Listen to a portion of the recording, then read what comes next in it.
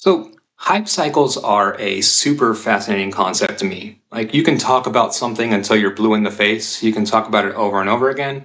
You can demonstrate it, show it to people, and it doesn't get any traction. And then all of a sudden, for whatever reason, maybe company X puts out an article that you can actually do something via Y method, and then all of a sudden that becomes the rage, right? And then what, like you were talking about, and telling people over and over again and trying to explain like for a couple of years, all of a sudden becomes like the big hype, right? And then that is with diffusion. I have had more people ask me about diffusion in the past week than I have in the past 2 years. This is just my YouTube channel, right? And I'm just doing title contains diffusion. You can see July 23rd, 2023, right? So 2 years I've been talking about this topic. I've made models, and you can see it. My progression has gone more and more with regards towards researching these things, right? Most recent one here, or like next to the most recent one, is here's a reverse diffusion neural network. This is what you want, right? This is what people are hyping up. This is from January, so 2 months ago, and then all of a sudden, like, this is all the rage, right? And then people are like, "Oh wow, you can actually do this," and it's like, "Well, yeah, I did this for you a year ago, 6 months ago, 2 years ago, three months ago, etc." Right? But that wasn't part of the hype cycle. And so the bottom line here, though, what I want to explain to you in this video flat out is the smart money is going to bet against these people. Ignore the hype. I can't state that to you enough. There's a reason why I'm not big on diffusion on this channel. Again, right? Like I can literally build diffusion networks, neural networks, and whatever you want. I can build a diffusion neural network. I can build image-based diffusion. I can build I can combine swarm algorithms with diffusion. I can combine it any way that you want. I can tell you that from my experience, my knowledge, my experiments within all of this, diffusion is more of an off-ramp than LLM models are. Diffusion is the biggest off-ramp possible. Like, if you want to set your money on fire, invest heavily in diffusion, because like, you will be doing yourself a disservice, and you will be proving to the world and to anyone that actually understands these things that you know very little about mathematics and physics overall, that you are a stochastic parrot, and that humans aren't actually capable of thought in and of themselves, and that they only follow trends and patterns, and literally enough to set their money on fire. Like, I cannot blatantly state those things enough, right? And so the reason why is very simplistic if you understand how actual diffusion works, right? Let's just go to Google. Let's look up diffusion.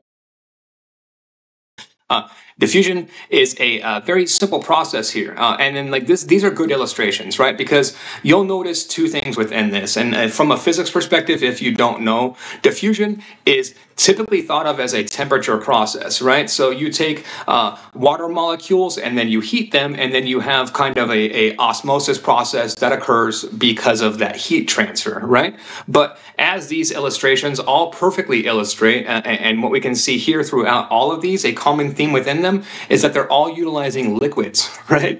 And then so people that have a base understanding of diffusion, they understand the temperature aspect of it, but don't understand the liquid aspect of it or the fluid dynamics aspect of it. So while diffusion is a thermodynamic model, it's also a fluid dynamic model. and people completely ignore that, right? So rather than like get on the hype train, like, oh, diffusion is this amazing new thing and diffusion works, ask yourself this simple question: why is diffusion working in this instance? And then you'll understand my argument. The reason why diffusion is working in this instance is very simplistic. It's a very simple, and every critic of AI points it out, which is that AI doesn't think like you do, right? I mean, I can't, like, a human being utilizes, in order to solve a problem, you utilize a combination of inductive and deductive reasoning. You are a logic reasoning machine, right? That's your job. You utilize inductive and deductive reasoning to come up with concepts and to accurately describe things. these AI models, these diffusion models, they're not utilizing inductive and deductive reasoning in order to do these things. They're utilizing fluid dynamics in this instance as opposed to thermodynamics. And that's why diffusion is able to succeed within this instance, because they're utilizing the concepts of fluid dynamics over your data set to shape and reshape the data.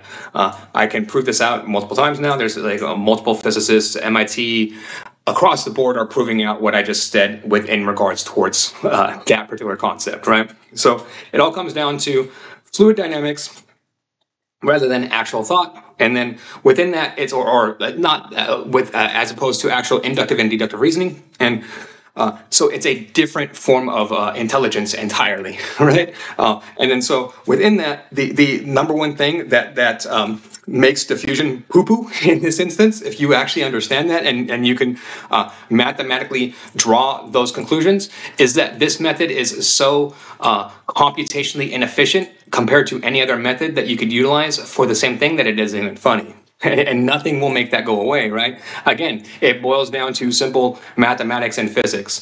If you look at your average diffusion model, let's go back here, right?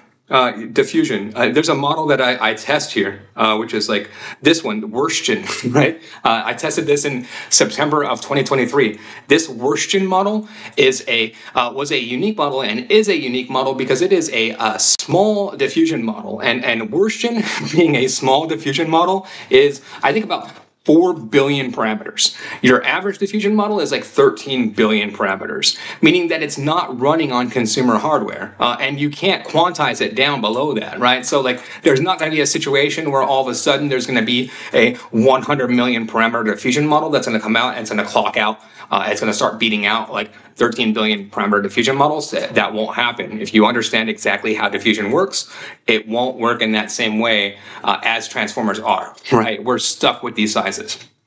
So we're stuck with these ginormous models when you incorporate diffusion. So sure, I can do a parlor trick and get diffusion to do things that other forms of compute can do, but when you actually take away the parlor trick, it's more computationally expensive. When you take away the hype train, you actually understand it, it's more computationally expensive.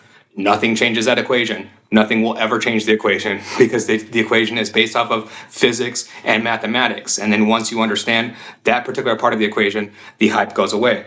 What am I big on personally? I'm big on hyperdimensional computing and swarm algorithms, which is why I present those more often than anything else on this channel. Hyperdimensional computing, swarm algorithms, and genetic algorithms. I think those three are the key. I think diffusion models, transformer models, anything that is a derivative off of them, I'm not a huge fan of. I'm not a huge fan of backpropagation overall. I'm not a fan at all of gradient descent. I have a lot of these same criticisms that a lot of critics of these things do, right? Of these same systems do. I understand the mathematics behind it and understand the inefficiencies of them.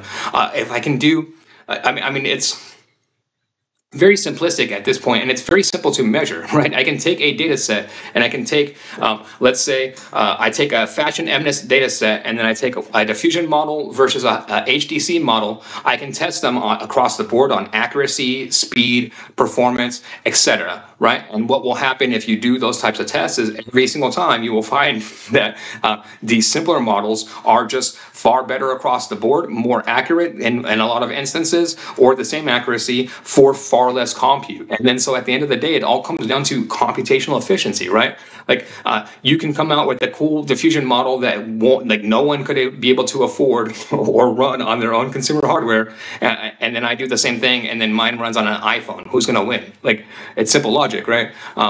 And you can't get around it with this. So ignore the hype. I understand there's a lot of hype around diffusion right now. So like, hopefully you're watching this video because of that, right? And then so you can go to people and say like, yeah, I know, hype's dead. Trust me, 6 months from now, no one's going to be talking about diffusion. It is the beginning of March of 2025. I am putting it in guarantee on this video. If you're watching it in August or September or later of 2025, diffusion is absolutely dead as a concept to you, and you know why, because the hype cycle went by itself. So if there's a reason, if you're thinking like, why is this guy not putting out a lot of videos around diffusion, or you want to ask me questions around diffusion, it's old technology to me. Yes, you can do the things that people say that you can do with them, but just because they're cool parlor tricks, people are understanding more and more about the mathematics and the physics of AI. I'm already past that. And then, so if you like this type of content, please like and subscribe. Thank you very much.